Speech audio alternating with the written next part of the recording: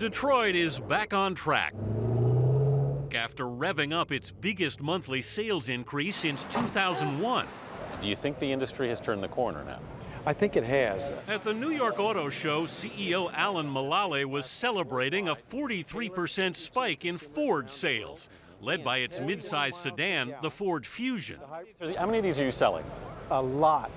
We're going up every month. Fusion sales skyrocketed in March, up nearly 80% from a year ago. The Ford Focus and Mustang were also up more than 50%. Look at the elegance of it. Mulally says Ford is benefiting from being the only U.S. automaker to avoid bankruptcy. So you think it's been a good selling point? I think that people like not only great products, but they like people that are running a strong business. But GM also rode a surge last month. Sales from its four core brands, Buick, GMC, Chevrolet, and Cadillac, were up 43%.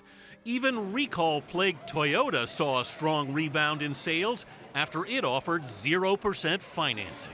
They need to get the customers back into the showrooms to kick the tires again, and nothing like putting some cash on the hood to do that. Detroit is coming off its worst year in a quarter century. Fewer than 10.5 million vehicles were sold in this country last year. But analysts are now forecasting sales could bounce back to more than 12 million this year if the promising trends continue.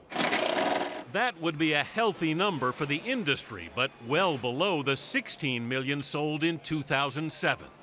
But analysts see a key economic indicator here, in the junkyard. For the first time on record, the number of vehicles Americans are buying has fallen well below the number sent to the scrap heap. It's pretty rare. We've been tracking these numbers since 1948, and it's the first decline we've ever seen. That means fewer cars on the road. To automakers, that's a sign pent-up demand is building. And that's why they're forecasting a slow but steady increase in sales. Ford is feeling confident enough to pay off $3 billion in debt next week. Even beleaguered Chrysler now says it actually expects to break even by year's end. Katie?